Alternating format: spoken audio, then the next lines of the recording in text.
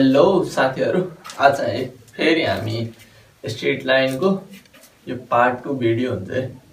हामी फर्स्टमा पार्ट 1 मा पनि फर्मुलाहरु गरिसक्यो। हामी सेकेन्डमा के गर्छ, अलिअलि फर्मुलाहरु बाँकी छ, एंगल निकाल्ने अनि पोइन्ट अफ इन्टरसेक्सनहरु निकाल्ने फर्मुलाहरु छ। अनि डिस्टेन्स फर्मुला छ एउटा पोइन्ट अनि एउटा लाइन बीचको डिस्टेन्स कसरी निकाल्ने भन्ने फर्मुलाहरु छ, त्यो गरौँ। त्यसपछि हामी क्वेशन तिर जामला है। क्वेशन चाहिँ अर्को भिडियोमा बनाउँछु, न त धेरै लेन्थी हुन जान्छ है यो भिडियो पनि। फर्स्ट भिडियो पनि हेरेर यो भिडियो हेर्नु होला। त्यसपछि स्ट्रेट लाइन गयो सबै कुरा बुझिन्छ। प्यारलली मसँगै चल्नुहुन्छ। फर्स्टमा त्यो हेरिसकेपछि सबै फर्मुलाहरु नन हुन्छ, त्यसपछि यो हेरेपछि यो पनि सबै फर्मुलाहरु नन हुन्छ। त्यसपछि अगाडि गयो न्युमेरिकल गर्दाखेरि एकदम सजिलो हुन्छ है।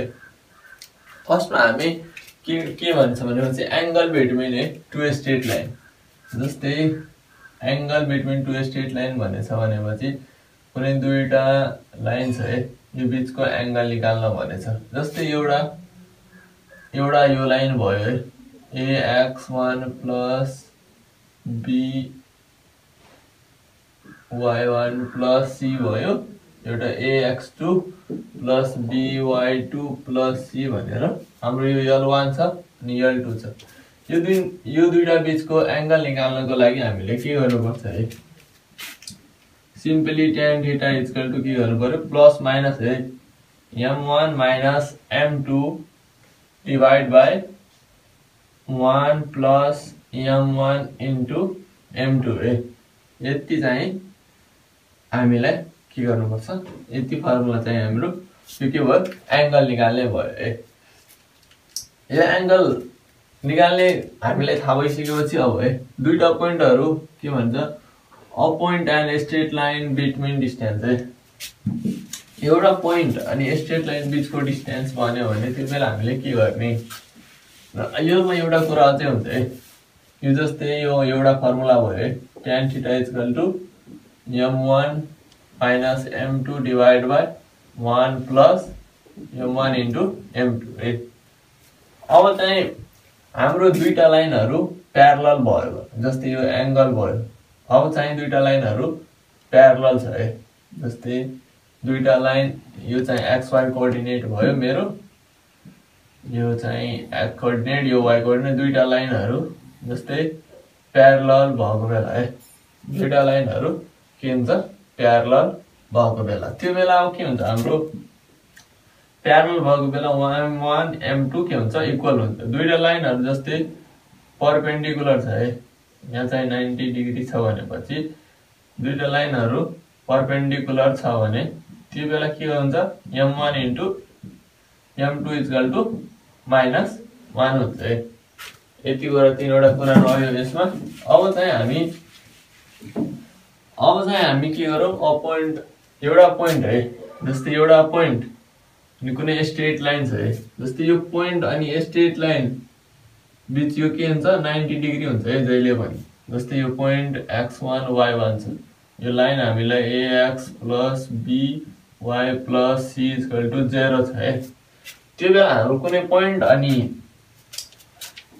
अनि यो लाइन बीचको के गर्ने, यो डिस्टेन्स निकाल्न भन्यो भने हाम्रो त्यो बेला के हुन्छ, डिस्टेन्स इक्वल टु के हुन्छ, मोडुलस हाल्दिनु पर्छ। अनि यो ax plus by plus c root under a square plus b square है। यदि चाहिँ हाम्रो के हुन्छ, यो डिस्टेन्स निकाल्ने फर्मुला हुन्छ है। यो मैले a लगाइदिए, यसलाई b लगाइदिए है। यहाँ a को यो b को पोइन्ट अफ इन्टरसेक्सन है, point of intersection of to line भनेछ। Point of intersection of to line है, कुनै दुईटा लाइनहरु इन्टरसेक्ट गर्दाखेरि त्यो बीचको एउटा पोइन्ट हुन्छ नि, इन्टरसेक्सन पोइन्ट, त्यो निकाल्न भनिरहेछ है। त्यो निकाल्न भनेपछि हामीले जस्तै यो पोइन्ट है h के निकाल्न भन्यो, दुईटा हामीले दिदिए है, ax1 plus by1 plus c y दिदिए, एउटा इक्वल टु 0, एउटा ax2 plus by2 plus c equal to 0 है। दुईटा है लाइन दिएछ अनि h के निकाल्न भनेछ है। त्यो बेला हामीले सिम्पली के गर्नु पर्दैन, जस्तै मैले पहिला यहाँ लेख्छु है दुईटा लाइनहरु ax1 plus by1 plus c equal to 0 अनि ax2 plus by2 plus c equal to 0 है। अब के लेख्ने, यो h लेख्ने है। h लेखेपछि हो h यसलाई मानौ k यसलाई अनि 1 यसलाई है। h लिएपछि यो लाइन छोड्दिने है। अब के गर्ने हामीले, h लिएपछि यो लाइन छोड्दिने अनि यसमा चाहिँ हामी के गरौँ, a1 अनि b1 गरौँ अनि यहाँ चाहिँ c1 हाल्दियौँ, यहाँ चाहिँ a2 अनि b2 अनि यो c2 भयो। जस्तै हामीले h लियो भनेपछि यो छोडिदिने है। अब चाहिँ यो दुईटामा हेर्नु है। यो दुईटामा हेर्दाखेरि हामीले के गर्ने, पहिला यो दुईटैलाई के गर्ने, मल्टिप्लाई गर्ने।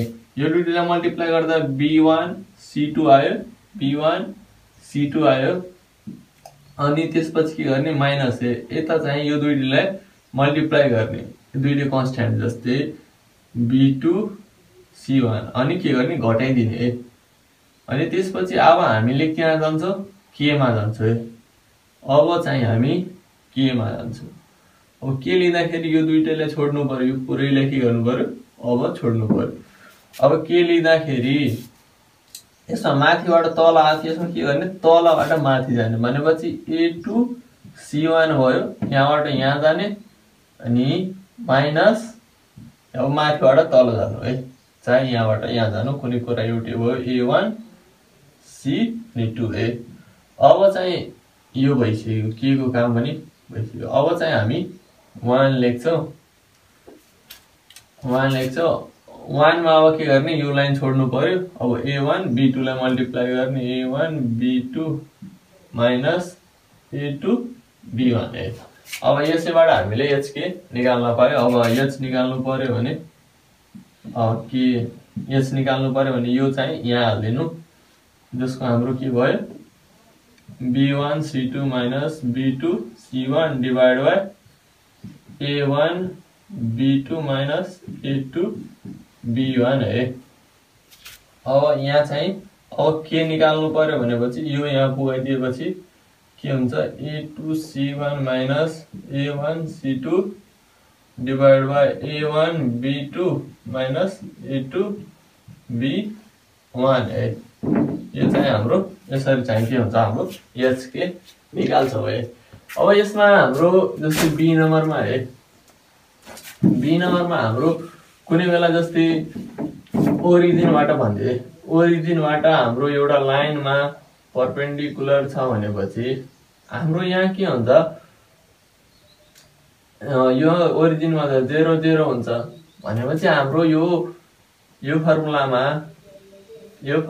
के हुन जान्छ भनेपछि यही फर्मुलामा है, a को ठाउँमा है, ax को ठाउँमा यहाँ पनि 0 अनि यहाँ पनि 0 हुन जान्छ अनि c है।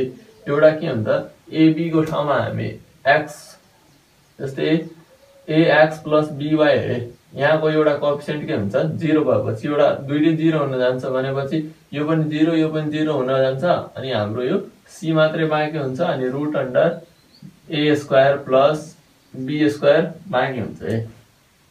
त्यसपछि हाम्रो d को फर्मुला के हुन जान्छ, c divide by root under a square plus b square मात्रै बाँकी हुन जान्छ है।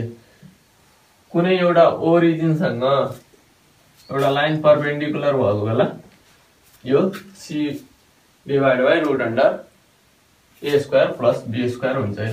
अब यसैलाई हेर्नको लागि एउटा अझै तरिका छ, जस्तै x cos alpha plus y sin alpha equal to p हामीले पढेछौँ भनेपछि यसलाई के गर्नु, एउटा जनरल इक्वेसनसँग कम्पेयर गरिदिनु है। मैले चाहिँ यहाँ x a लेख्छु है, y b लेख्छु अनि इक्वल टु यहाँ c हुन्छ, उता गएपछि माइनस c भयो। यसमा के हुन्छ भनेपछि जस्तै cos अल्फा लेख्यो भने cos अल्फा लेखे अनि a छ भने a हाल्ने अनि root under a square plus b square है। त्यस्तै यसमा अब y को लागि यो चाहिँ के हुन्छ, sin अल्फा अनि b divide by root under a square plus b square. यसमा अब p है परपेन्डिकुलर, यो त p हुन्छ, यो बीचको यो डिस्टेन्स निकाल्नको लागि अब p यति डिस्टेन्स थाहा भएपछि हामीलाई भयो भनेपछि p इक्वल टु के हुन्छ माइनस c यहाँ प्लस माइनस हुन्छ यहाँ पनि प्लस माइनस हुन्छ माइनस c प्लस माइनस हुन्छ यहाँ minus c route under a square plus b square है b स्क्वायर अनि यो के हुन्छ p equal to c divide by route under a square plus b square जहाँ यो माइनस माइनस प्लस गरिदिए अनि प्लस मात्रै भयो है